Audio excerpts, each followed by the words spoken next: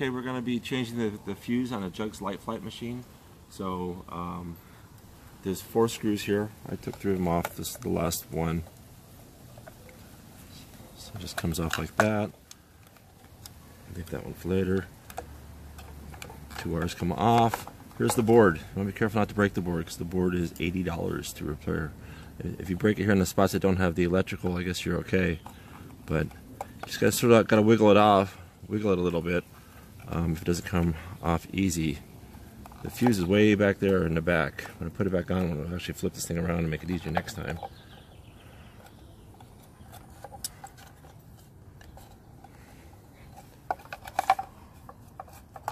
Okay, so here's your burnt fuse. Until it's black. And fuses come in different shapes. This in here is kind of a squiggly center.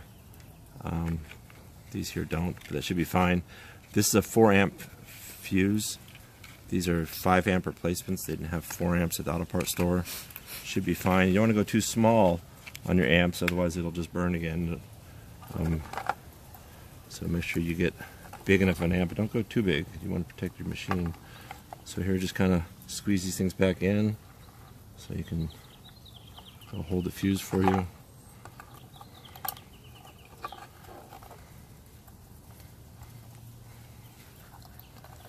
Here, click.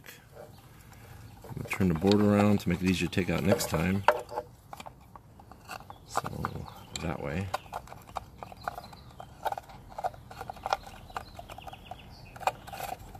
Slides back in, and we will just put these wires back like so.